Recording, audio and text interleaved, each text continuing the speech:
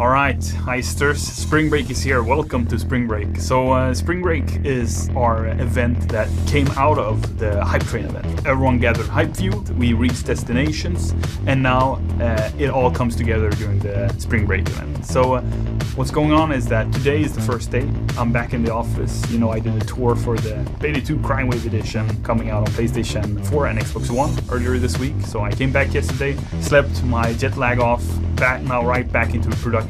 Now what we have ahead of us is 10 days, of continued hardcore game dev crunch, where we're basically gonna stay up all night, make sure everything works, because we're hitting out with one update each day, right? So today you got the heist updates, tomorrow you're gonna get something else, and so on and so forth, for a total of 9 updates, whereas one of them is a bit secret, just the one before the revenge heist in the end there. Alright, so this is more or less, just an update from us. Today you might see me, tomorrow you might see someone else like Andreas or someone else from the team.